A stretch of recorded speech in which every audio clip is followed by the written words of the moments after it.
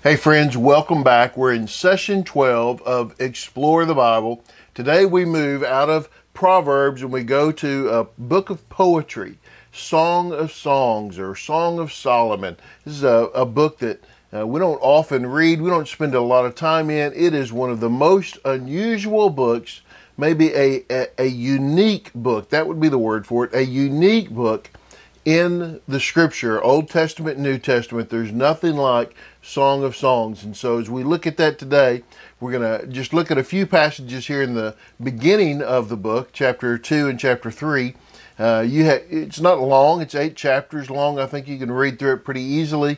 But it is a book of poetry. And so poetry we take differently. Just as Proverbs had a different way of understanding it, and you had to look at it in a certain way. Poetry is exactly the same in that you have a different way to look at it, but you don't look at it like Proverbs. You don't read it like a narrative, like a story. You don't read it like the teaching, maybe didactic material that comes out of the letters of Paul.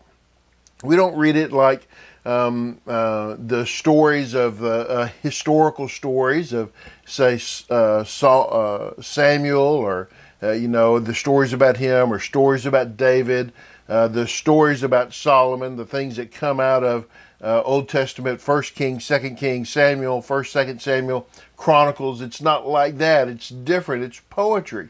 So there is interpretation that takes place. It's somewhat like the Psalms, but Psalms is really God-focused for the most part, God-focused, and Song of Songs is focused between a couple, a husband and a wife, a man and a woman who are falling in love, who go through a courtship and then get married. In their relationship, there's not a lot of mention of God. There's not a truth, there's not a statement of, and this is how it ought to be.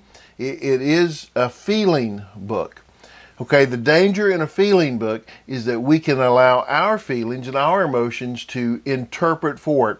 So out of this book, we get a sense of things, but the truth that we understand about relationship, the truth that we understand about sex between a man and a woman, a husband and a wife, comes out of the didactic material, the teaching material. That's where we get the truth. But the feeling we can certainly gain when we read Song of Songs. So let's look at a little bit of it today. We start here in chapter 2, verse 15. Catch the foxes for us, the little foxes that ruin the vineyards, for our vineyards are in bloom. Vineyards is a metaphor throughout the book of Song of Songs for love and the relationship, the love between them. They go to the vineyards. There's constant reference to the beauty of the vineyards and those kinds of things. So here this passage talks about the foxes that ruin the vineyards. And I think it's pretty simple to see what this passage is saying. It's saying we have to watch out for the little things, the destructive actions, the negative attitudes, the wrong words, that the small things that if we leave them unattended, they will injure and ultimately destroy a relationship. So be careful about the little things that come in, seep their way into that relationship, because those little things, if left unattended, will grow and they will become big things, right? So that's kind of the negative side. You catch the foxes, you catch the little things that are hurting that relationship. The other side of that is you do the things that protect that relationship. Part of the things that we do to protect a relationship is we take care of the little things, right? The little foxes, we deal with those things. The love is starting to take off. This relationship is starting to build, and you have to watch out for the little things that will destroy it. That is so true for us in our lives, and especially if you think about your marriage relationship, watching out for little things, not allowing small things to grow, and not allowing small things to fester. And in Ephesians, he talks about not letting the sun go down on your anger, and this idea of dealing with issues, dealing with disagreements in a timely fashion, in a way that takes care of them so that we can then move on with life.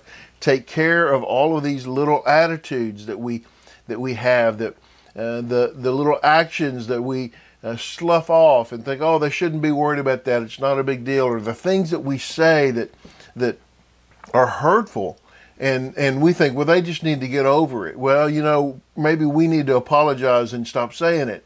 Okay, deal with the little things, because if you don't, they will become big things that will destroy that relationship. Okay, let's move on here. The next couple of verses here, verse 16 and 17. My love, and this is the woman speaking, by the way. So she says, my love is mine and I am his. He feeds among the lilies until the day breaks and the shadows flee. Turn around, my love, be like a gazelle or a young stag on the divided mountains. I just wanted to look just kind of at this first part here. My love is mine and I'm his. There is this tremendous relationship that is building and growing here, and this giving of one to another.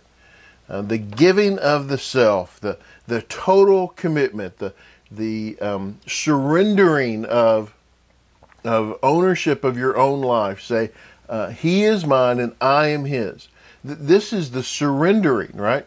I'm not my own and he's mine. It's I'm his and he's mine. This is a total surrendering. That's what she's saying here. I've given myself completely and he has given himself completely to me. This is so important. That we understand the nature of the marriage relationship, the nature of this love relationship that we have is so important to realize that it is not about what I get. It's not about me getting things. It is about me giving myself. That I give myself to my wife. That I give everything that I have to her. All of who I am, I've given to her. This is the surrendering of ownership over my own life.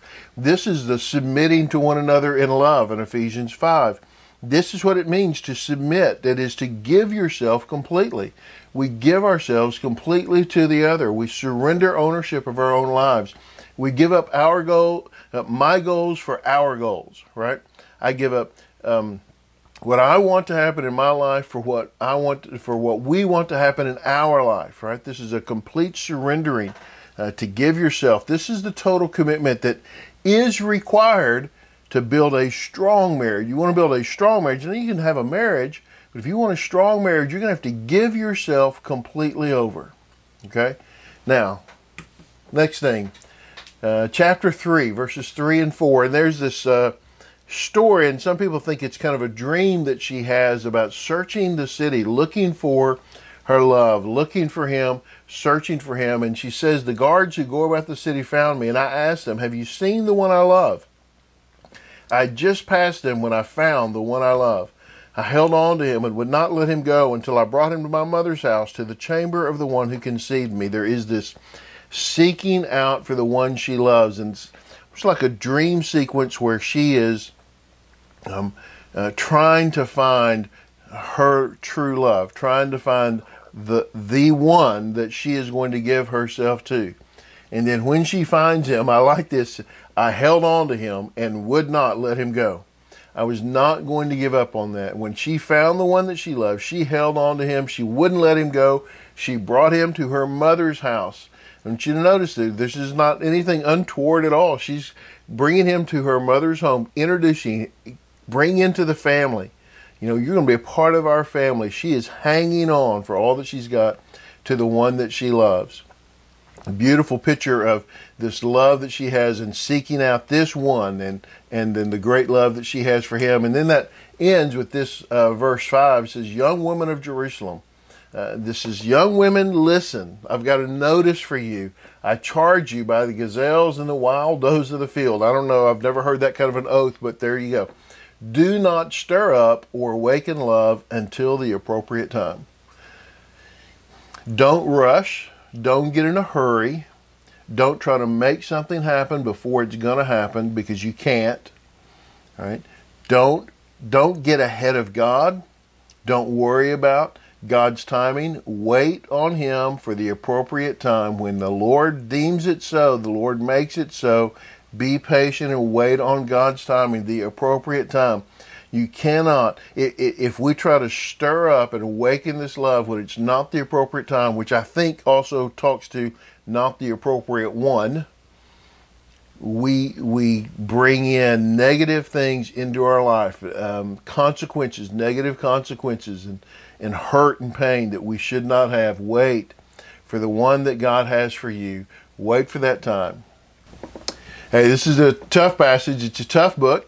We're going to spend another week in it. It's hard because it's not the normal thing we look at, but I think we're going to enjoy it. We'll be in it again next week. So thank you for watching. Thanks for being a part of this channel. Subscribe, like, comment, those kinds of things. Let me know what's going on and how the study's helping you. And we'll see you next week.